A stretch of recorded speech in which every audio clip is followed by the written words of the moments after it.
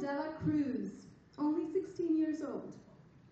Daryl has been involved in various transit advocacy movements and is an avid participator in community consultations, often present at important meetings between community members. At 15, Daryl founded the SkyTrain for Surrey initiative, an active organization that is advocating for SkyTrain rapid transit in Surrey over at Grey Light Rail Transit, citing business cases and perceptual flaws in LRT proposals.